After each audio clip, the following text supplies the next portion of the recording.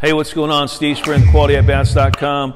Got a question from the Academy. How do you help young hitters understand timing? Timing's everything, bro. Right? This is about being on time. This is my whole thing about not trying to hit 94 and 79 at the same time. Right? It's like my blackjack analogy. Right? We all play blackjack a little bit, a little 21. There's too many hitters hit like they got 16 on them, like you're going to bust or you're going to strike out. Right? I told this to Trumbo one time. He's like, dude, we're splitting aces here. I don't have to swing. He said, that's your best analogy ever. But what happens is we think we got to hit everything. Oh, I'm going to sit fastball and adjust. Really? It's not that easy, bro. Got a guy throwing 98. It might be at my head, but it might be a slider in the dirt. Why would I want to try and hit them all? Right? This is how you watch the game and why you watch the game. And you see what he's got thrown. If he's not throwing his breaking ball, his off-speed over, he's a one-pitch pitcher. And like I've always said, if I'm sitting on a fastball and I get a fastball, guess what that's called? It's called harder BP. That's all it is. And how come we can hit a breaking ball machine in the cage and it turns invisible during the game? Because we know it's coming in the cage. But until I get 2 strikes from me, bro, I'm in control in this box, and I'm not going to try and hit 98 and 78 at the same time until I have to.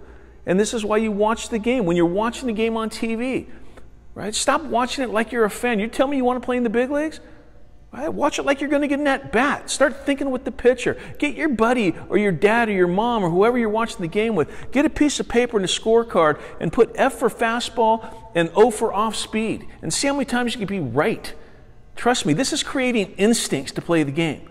And this is what we're looking for. We're looking for instincts. When I used to scout for the Diamondbacks and I was a cross-checker and our area guy would come in, and I promise you, every single one of his players, I asked him how his instincts were. And if he fudged this much without saying great, I'm not voting for that kid. It's hard enough to play in the big leagues with instincts. If you don't have them, it's impossible. So let's create instincts. Let's learn how to watch the game, right? Let's learn how to be on time. That pitcher's job is to get me off time. Well, my job is to be on time. And if I'm sitting on a fastball, bro, it's going to be my pitch, not if. Take the if out of your swing. Oh, if it's a fastball, well, if it's a breaking ball, if it's a strike. There's too much hesitation.